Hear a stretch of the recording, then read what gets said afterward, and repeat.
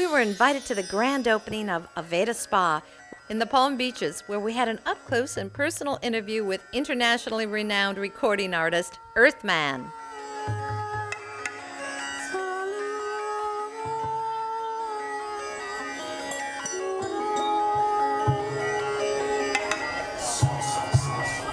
What's it like to bring your animals here for an event like this? It must be, right? It's a lot of work. It takes a lot of preparation. Most of these cats are all seasoned veterans, basically, so they know how to travel once in a while.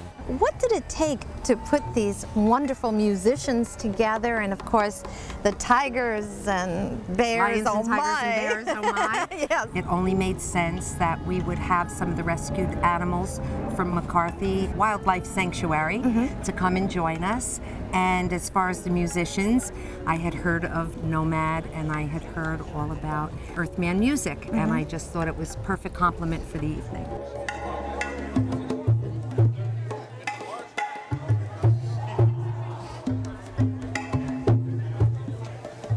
Now, Richie, Yeah.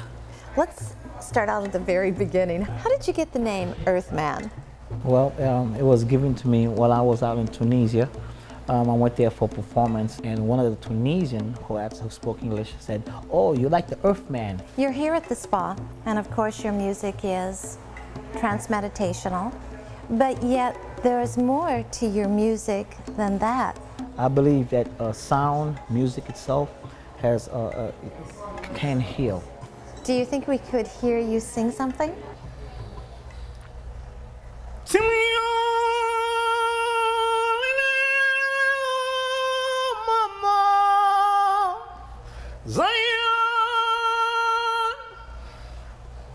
Whoa, I got the goosebumps.